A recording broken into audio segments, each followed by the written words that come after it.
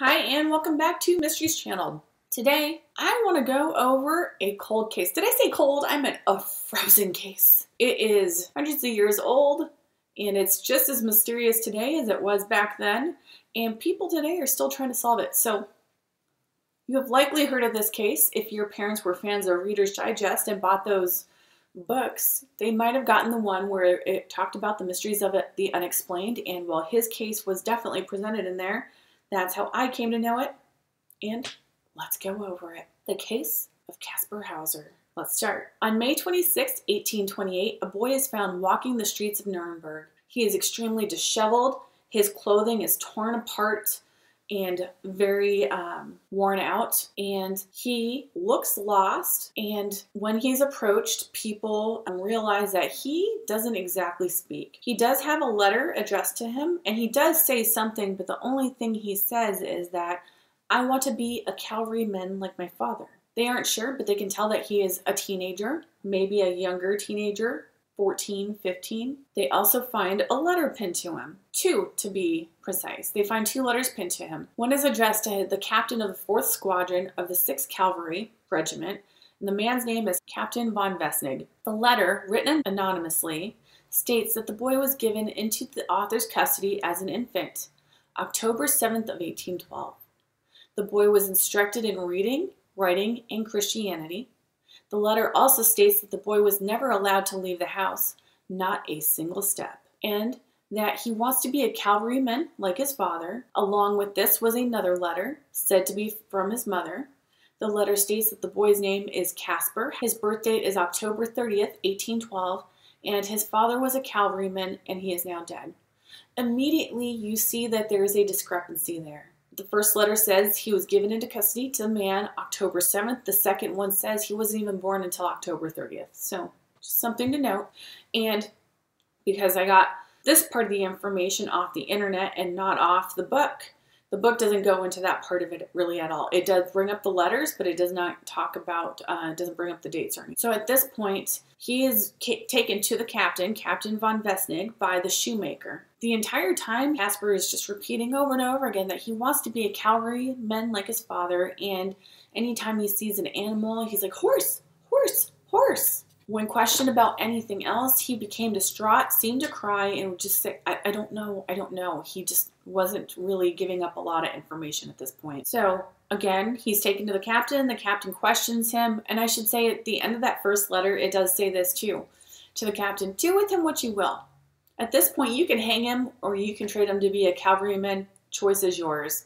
Captain says, let's just take this kid to the police station. So once he gets to the police station, he is able to demonstrate that he can indeed write. He doesn't know how to write much. He can write Kaspar Hauser. So now they know the boy's full name, Kaspar Hauser. He understands the concept of money, and he also demonstrates that he can say a couple of small prayers, but it's obvious that his vocabulary is extremely limited. He, at this point in time, is in prison because of that time in history. You weren't exactly legally allowed, I think, to be a vagabond or homeless. So because he could give no account of himself, and he was also young, so couldn't just leave this kid out to roam the streets, they put him in prison because they didn't really know what else to do with him anyway. And while he's there, he spends 2 months in jail in a place called Lugensland Tower in Nuremberg Castle. And he was also placed in the care of the jailer, and the jailer's name was Andres Hittel. So Kaspar was in good physical condition. He had a healthy complexion. He could walk well. He climbed at least 90 steps a day just to get to his cell, but he did seem to be intellectually impaired. When he was first found, he had a toy horse with him, and he called all animals horse, and he called all people boy. Those were the few things that he knew. Horse, boy, I want to be a cavalryman like my father, I don't know. A couple of prayers, and that was about the extent of what he understood or could communicate with people. But within weeks, he was learning more and more, and he could better communicate. While in prison, many couples would come to visit him. He was becoming a sensation of the area. People were definitely talking about this kid that just showed up out of nowhere that seemed to have a rough go of it so far, and they would bring him treats and try to offer him food and converse with him, but he always refused everything. except for bread and water. Mayor Binder would also come and visit the boy, and he proclaimed at one point that Kaspar actually has a pretty excellent memory and that he was learning extremely quickly. In fact, the mayor had many conversations with Kaspar and learned more and more about his earlier life. Kaspar told Mayor Binder that for as long as he could remember, he spent his life totally alone in a darkened cell. The cell was about 2 meters by 1 meter wide and 1.5 meters high. He had a straw bed to sleep on, 2 horses, and a dog carved out of wood. And that was it. Those were his toys, and that was the conditions that he grew up in. He claimed that every morning he would wake up to find rye bread and water next to his bed, and periodically the water would taste bitter and it would cause him to sleep long and hard. And on those occasions, sometimes when he awakened, the straw of his bed would have been changed, or his nails would be cut, or his hair would be trimmed, that kind of thing. Hauser also claimed the very first human that he ever came into contact with was the mysterious man who visited him not long before his release. The man always took great care to never reveal his face. He taught him how to write his name by holding his hand and repetitively showing him the movements with his hand over and over again. And that's how Kaspar learned how to write his name. And he also taught him the phrase, "I want to be a cavalryman as my father was," and that Kaspar admitted that he didn't truly understand what that meant. This tale aroused great suspicion in the community around him. He became like an international star of sorts. People all over Europe were talking about Kaspar Hauser. In fact, rumors started to fly. People were starting to believe that maybe he had a princely parentage. Maybe he was taken from his family as a way to secure somebody else in line for a throne. And then other people thought it was total BS. And they're like, con man, young one, but con man. His case was noticed by the Bavarian Court of Appeals, and an investigation was started. The town of Nuremberg officially adopted Kaspar, and money was donated for his upkeep and education. He flourished at this point in his life, and he was living with a schoolmaster, and the schoolmaster also discovered his talent for drawing. October 17th, 1829, Hauser didn't return back from his midday meal. He was later found in the cellar of his schoolmaster, bleeding from a cut on his head. He later recounted that while using the bathroom, the privy is what it says, but I think that means bathroom, he was attacked by a man that told him that if he stayed in Nuremberg, he would die. Kaspar recognized the man's voice as the man who brought him to Nuremberg. The schoolmaster questioned his account because it so happens that day they had a disagreement where the schoolmaster accused Kaspar of lying. The police were called, and at this point, the schoolmaster and Kaspar's relationship suffer a little bit, and he is transferred to the care of a person named Johann Bieberbach. The attack fueled many more rumors and also kind of put the spotlight, became even bigger on him, and people were seriously starting to wonder, like, is he the son of a prince? Could he be of Hungarian or English descent? Maybe he's from the House of Baden. Now it's April of 1830, and he has been living with the Bieberbachs for a moment, and one day a shot rings out inside of their house. Well, Johann immediately runs up the stairs to find Hauser with a wound to his head from a gunshot. The story is told like this, that he was climbing on a chair and he was trying to reach a book. And the book was a little bit out of reach, and he began to fall. And as he fell, he grabbed a gun that was mounted on the wall to try to stop him from falling. But when he grabbed it, it went off and it grazed his head. Crazy thing about this is, Bieberbach says that all of this happened not long after they themselves had an argument. And Bieberbach said he was also kind of confronting Kaspar Hauser on his lying ways and the stories that he told. His relationship with this family completely soured at this point, and he ends up moving again, this time to the house of Baron von Tucher. Von Tucher also noticed the youth's propensity to lie and claimed that he had an exorbitant vanity about him. And eventually he is again moved. In 1831, Kaspar is now with a man named Lord Stanhope, a British nobleman. Stanhope had been fascinated. Like I said, he's an international celebrity at this point. People are talking about this boy all over the place. And Stanhope was fascinated with this story and really wanted to get down to the bottom of it. He spends a great deal of money trying to clarify Kaspar's origins. They go to Hungary a couple of times to jog his memory, because at one point Kaspar did say that his mother was a countess in Hungary. Kaspar also knew a couple of Hungarian words, so people started thinking maybe he's from the Hungarian house of royalty. Who knows? But Stanhope did try, and he brought him there, and nothing seemed to jog his memory. And took him on a couple of trips, and even promised at one point in time, like, I'll try again. But I think even in the end, Stanhope felt like he had been conned by this dude. He thought he was deceived, and he released his charge to another schoolmaster, and this time it's in Ansbach, Germany. The guy's name is Johann Meyer. Schoolmaster Meyer, he was a strict man, and he didn't tolerate Kaspar's excuses or apparent lies, and as a result, they had a strained relationship from the get-go. Kaspar's benefactors were losing faith in his claims, and Kaspar himself wasn't happy with his current situation. On December 9th, Kaspar had a serious argument with Meyer, and 5 days later, on December 14th, Kaspar came home with a deep stab wound to his chest. He said he was lured into an Ansbach garden and that the stranger stabbed him while trying to hand him a bag. Kaspar stumbled away, made it back to the schoolmaster's house. So, of course, the police were called, and they ran to the Ansbach garden, and they're looking for this bag, and they find it. Lo and behold, there is a bag. It's a violet, velvety bag, and inside of it, there's a note. The note is written in German, and it's in mirrored writing. Mirrored writing is when you have a mirror reflecting. You write something, and the mirror reflects it onto a page, and you kind of trace it backwards and upside down, something like that.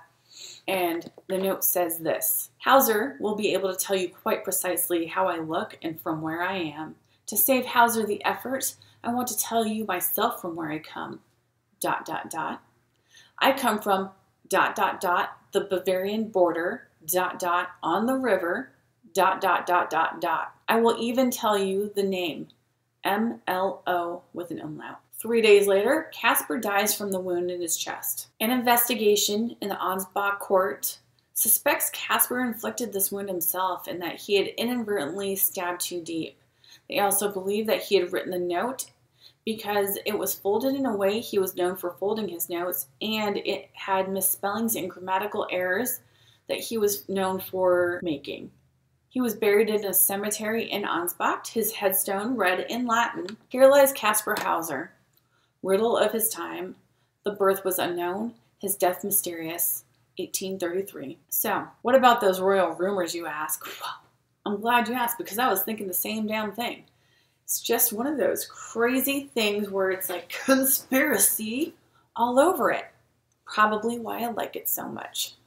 According to contemporary rumors at the time, maybe even as early as 1829, Kaspar Hauser was hereditary prince of the House of Baden, and people believe that he was born on September 29th of 1812, died October 16th of 1812, who, according to history, it's alleged that the prince had been switched with a dying baby, and subsequently this man resurfaced 16 years later as Kaspar Hauser. If this is true, his parents would have been Charles, Grand Duke of Baden, and Stephanie